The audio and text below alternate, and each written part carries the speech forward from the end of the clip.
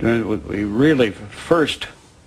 メリカがチベットに関心を抱いたのは1950年、朝鮮戦争が始まった年のことです。当時、私はディーン・ラスク国務次官補と話す機会がありました。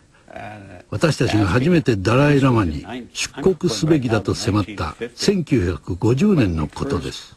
私たちはダライ・ラマを共産主義の犠牲者の象徴として利用したかったので、ぜひともチベットを離れてほしいと願っていたと言いました。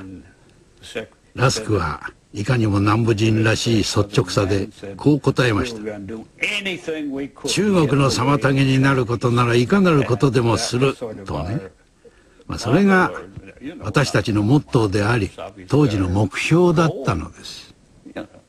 I think basically the whole idea was to keep the Chinese occupied somehow, keep them annoyed, keep them disturbed. Nobody wanted to go to war over Tibet. That's pretty clear. We didn't go to war over Korea and we didn't go to war over Indochina. We weren't going to go to war over Tibet. And so it was a nuisance operation, basically nothing more. And I would think that from the American point of view, it wasn't going to cost us very much, either money or manpower. Anyway, it wasn't our manpower involved, it was the Tibetan manpower.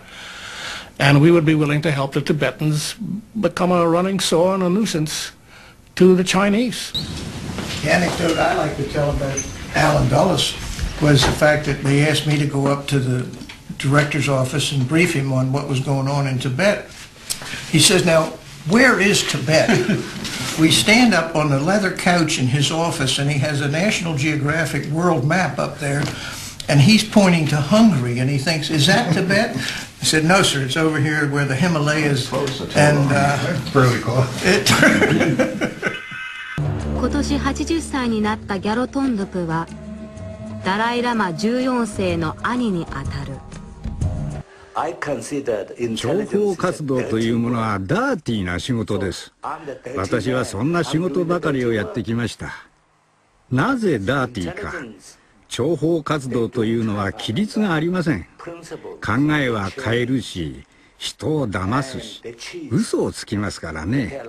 だから私はダーティーだと言うんです。Basically, the operational utility was no longer there. It was pulling out of support for His Holiness, and it was, you know, we were starting a rapprochement with China, and it was a new, if not made at direct Chinese request, it was the U.S. relations with Tibet were something that would be certainly considered by that time to be somewhat of an impediment to relations, to the close relationship that the government was trying to initiate with Beijing. Operations like this can't last forever. You either achieve your objective or you don't. And if you don't, you got to cut it and keep, and you know, make a clean cut and walk away. You might be able to, as you leave, give what somebody called a surge funding. You give an extra couple of the years worth of funds and say, okay, here, we have to leave you.